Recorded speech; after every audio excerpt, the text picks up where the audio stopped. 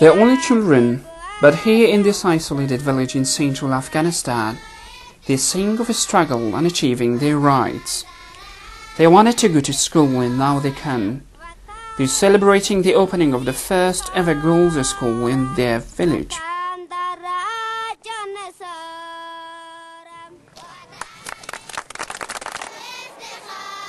Five million children have so far returned to school since the collapse of the Taliban in late 2001. At the University of Kabul, girls now make up to half proportion of the students. In elections, women are now allowed to vote, and they make sure they do, even in some very remote areas. In Parliament, women constitute more than a quarter of this newly elected House. Malala Yousafzai is the most popular MP in Afghanistan and has many times taken a stand against the ex-Mujahideen fighters who dominate the country's new assembly. This video of the Afghan parliament shows the day of the parliament's first session in more than 30 years. Joya denounced many of those seated around her, condemning the presence of what she called the criminal warlords. Many MPs beat their fists on their desks and furiously shouted her down. As she left the parliament, she says she received death threats.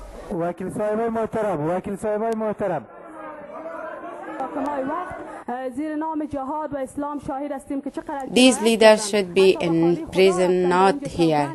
They have killed and destroyed under the name of jihad and Islam.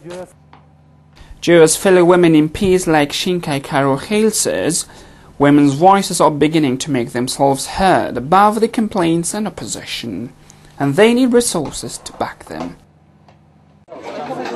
Shinkai, who also runs a women pressure group, believes despite a lack of attention towards the empowering of Afghan women, there has been some development in women's participation in public life in the last 5 years. At least there is a door open for Afghan women again. This is a good opportunity for Afghan women because now the international community is also interested to support Afghan women, or they want to address Afghan women's issue. Like we developed Afghan constitution. There's so many things or change or happen in favor of women. Even like if you see inside parliament, now we have more than 25% of women through quota system inside the parliament. This is like one of the positive signs. And now we can see women on the street, on the market, and in the factory, or working area, on a non-governmental organization, inside the government, or as an ambassador. These all positive things came to our country. Here on the streets of Kabul, while some women still wear the traditional burqa hijab, which was compulsory on every woman under the Taliban, the face of Frishta is known to everyone. Frishta takes pictures and talks to women about their problems. She's more than just a photo reporter.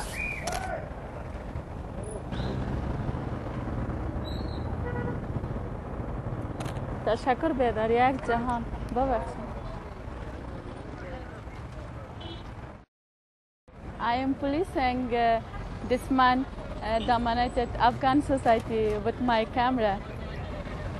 When I am on the road taking pictures, I am surrounded by dozens of people who seem to feel jealous to see a woman taking pictures. That means as women we have to work hard to ensure our place in all phases of life. The exhibitions of her work in Kabul pull large crowds of both men and women.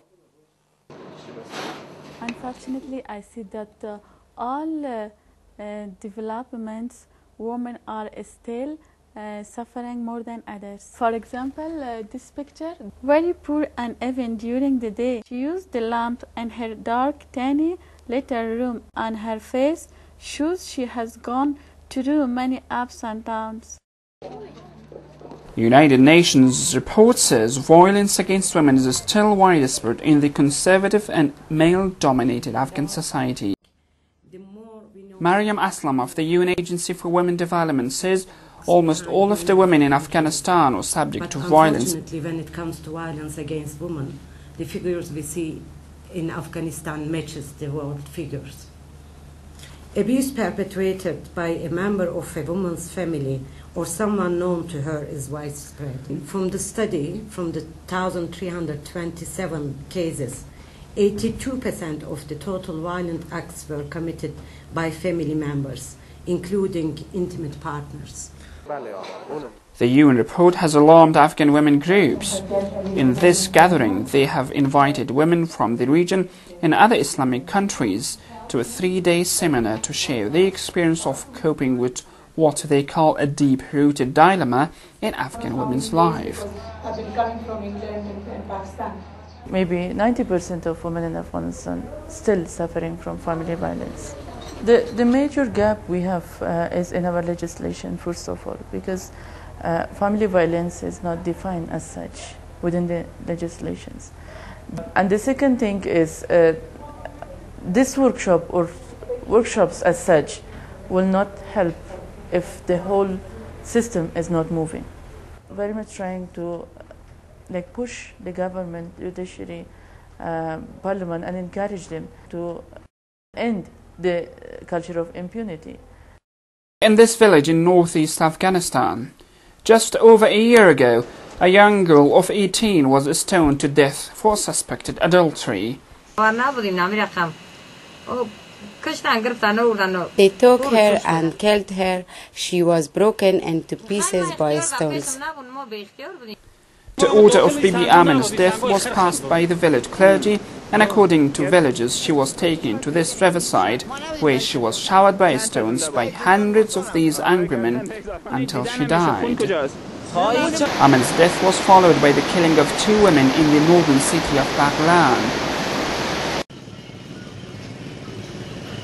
Meanwhile, a well-known female television presenter, Shaima Rezai, was killed in Kabul, and soon after, a female poet was murdered in the western city of Herat. In Kabul, women are seen increasingly in the workforce. In this tailor's shop, these are mostly widows and young girls learning to support their families. For many of these women, an ability to earn a living is perhaps the most essential tool to give women power and freedom at home and in the society.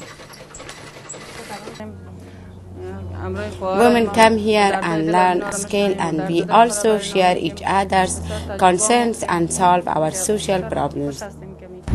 But it's only in the capital Kabul and in some major cities the Afghan women in rural areas suffer out of the range of the cameras and of the society's radars.